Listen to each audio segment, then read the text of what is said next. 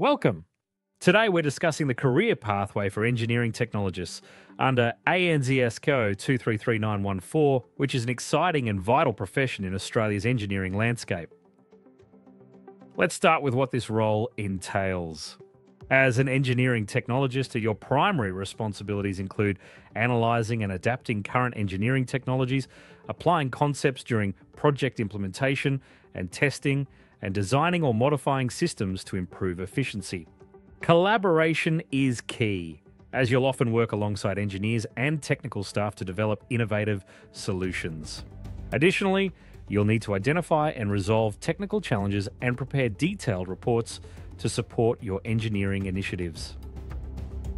For skilled migration, a positive skills assessment from Engineers Australia is essential. There are two main assessment pathways. Pathway A for those with accredited qualifications, such as Australian degrees or degrees recognised under the Washington, Sydney or Dublin Accords. For those without accredited qualifications, Pathway B involves submitting a Competency Demonstration Report, or CDR.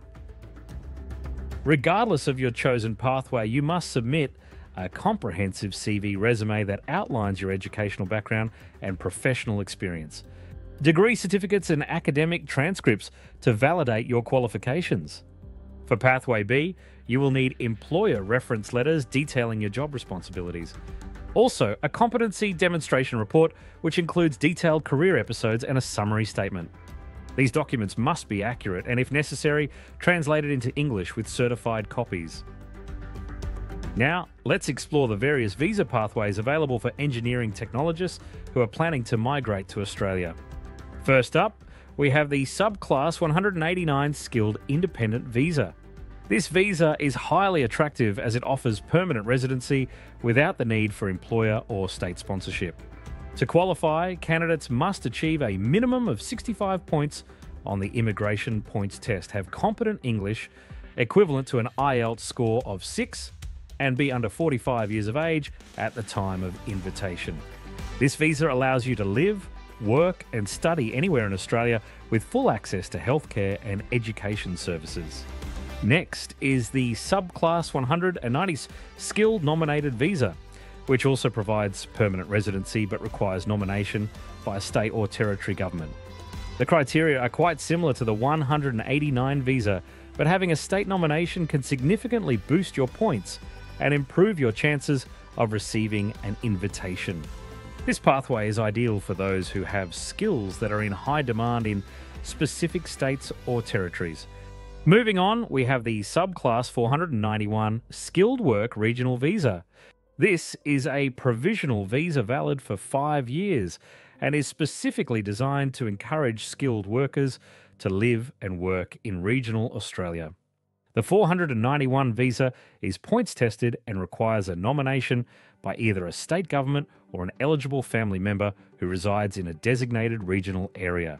A unique benefit of this visa is the pathway it offers to permanent residency through the Subclass 191 visa after meeting the eligibility criteria, such as 3 years of residence and regional work.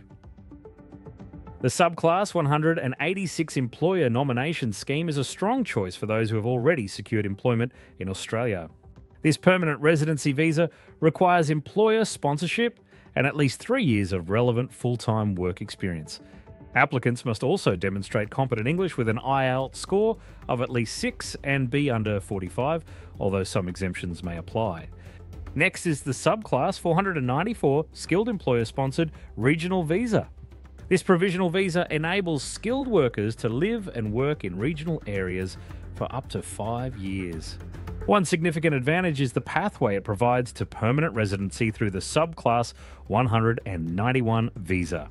Eligibility criteria include employer sponsorship, at least 3 years of full-time experience in your nominated occupation, and competent English.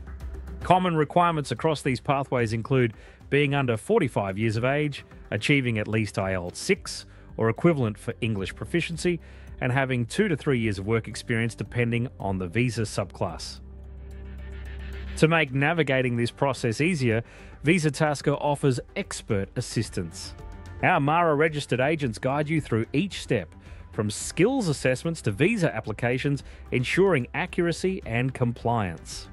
With a focus on personalised service, we're committed to helping you achieve a successful migration outcome. Thank you for your attention. I hope this session has provided you with a clearer understanding of how to pursue your career as an engineering technologist in Australia.